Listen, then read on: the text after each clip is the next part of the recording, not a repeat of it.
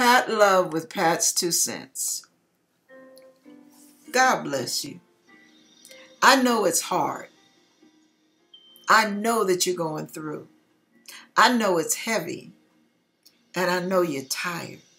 But listen to this. God will not forget your labor of love. Your labor of love is not in vain. Do you hear me? It seems like something has been put upon you, like somebody has come and dumped something into your life, dumped a, has dumped a responsibility, very heavy responsibility that is all-consuming. It's like an all-consuming fire. And you can't dare put it out because someone might get hurt in the long run. So you have decided to suck it up and try to see how much of this you can handle. Well, let me tell you this. God will not put on you more than you can handle.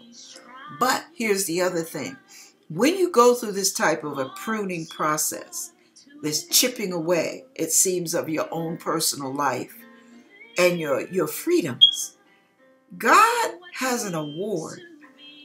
I feel this. I tried to make a video before and I wasn't even recording, but at the same point, I felt the same type of rush where God wants you to know that He has a trick up His sleeve, and it's all for you.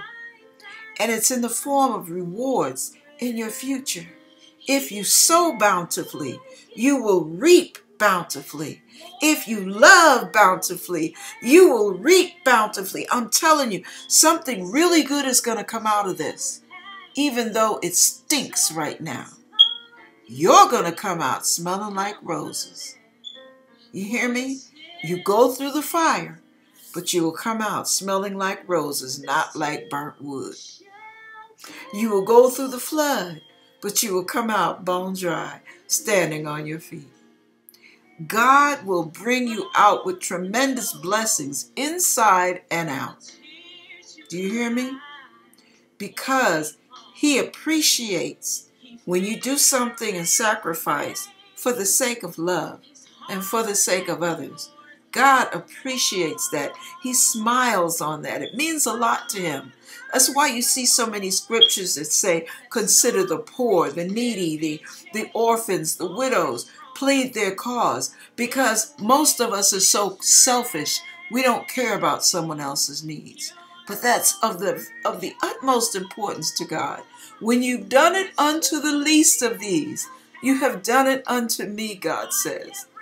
Keep doing it to the least of these. Don't be weary in well-doing. Don't give up the battle. The battle is the Lord's. So you have to win because God will guarantee it. One way or another, babe, you're going to win. You're going to come out on the winning side, benefiting in so many ways, seen and unseen. And you will know the personal growth that you have gotten out of it.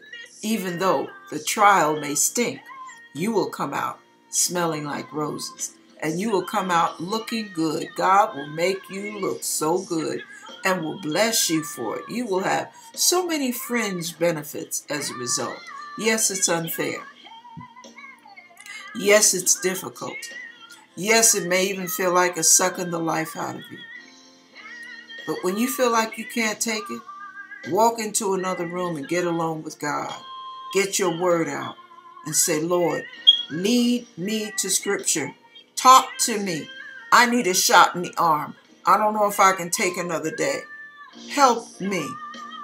And then ask God when He's ready to deliver you from the battle or to end the trial altogether so that you will know it's God's hand through and through. And He will bring you out shining bright with His glory all over you. He will take you from glory to glory and from strength to strength.